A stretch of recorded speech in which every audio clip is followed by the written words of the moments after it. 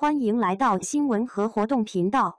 请订阅和分享以更新有关当今最着名明星的最新信息。央视2024跨年晚会嘉宾阵容公开，主持人如何选择？央视将2024跨年晚会敲定在浙江台州完成录制，在确实非直播的播出方式下，央视跨年晚会的录制正在如火如荼地进行。而随着受邀嘉宾相继前往录制地点完成节目输出之后，央视跨年晚会的录制进入到尾声。在接下来的时间里，晚会制作方会根据不同内容的呈现进行剪辑工作，最终在跨年阶段向观众呈现出一场值得期待的晚会。和春晚、元宵晚会等活动不同，央视跨年晚会主要以歌曲表演为主，所以受邀嘉宾是本次晚会舞台上最被观众所期待的存在。就节目录制现场的拍摄以及明星们的工作安排来讲，央视2024跨年晚会的嘉宾阵容已经提前公开，观众只需要根据明星的行程进行推演，就能够判断这些明星是否受到央视跨年晚会的邀约。就拿周深来讲，他的身影在台州出现就被观众合理怀疑是受邀录制央视跨年晚会。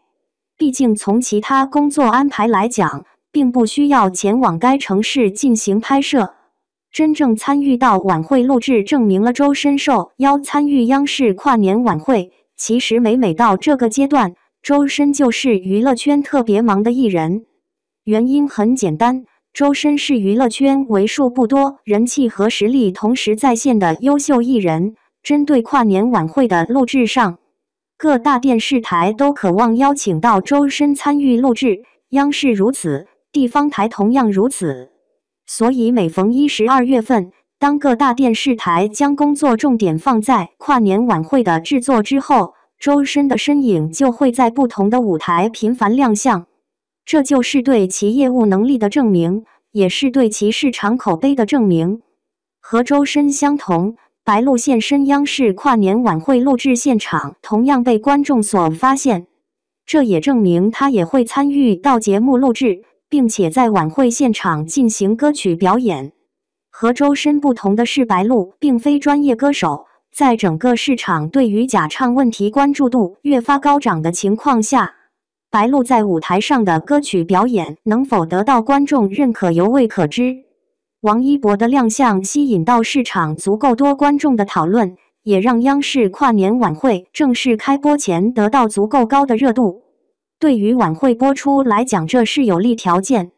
王一博作为娱乐圈的一线明星，同时作为练习生出道，既能够保证舞台节目的呈现质量，也能够通过自身热度来帮助晚会提高热度。对于央视来讲，显然需要更多如王一博一般的优质艺人，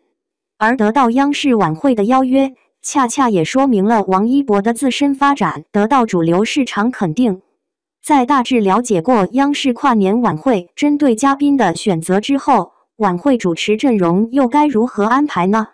在该张磊、李思思确定离职后的首个大型晚会，央视会安排哪些新面孔顶替这些离开的主持人呢？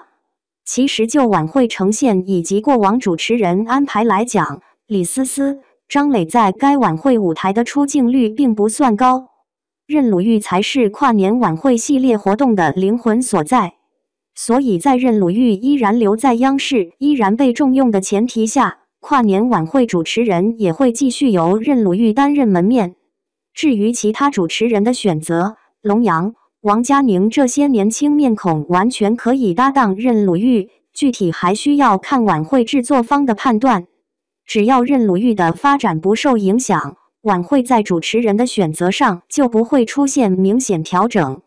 这也是对任鲁豫事业发展的一种认可。无论是安排大量主持人搭档形成主持团队，还是说安排主持人独立完成工作，任鲁豫不可或缺。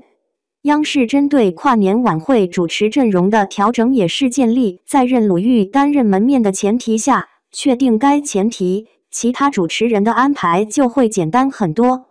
对此，小伙伴们有什么看法呢？欢迎在下方评论区留言，和大家一起分享讨论吧。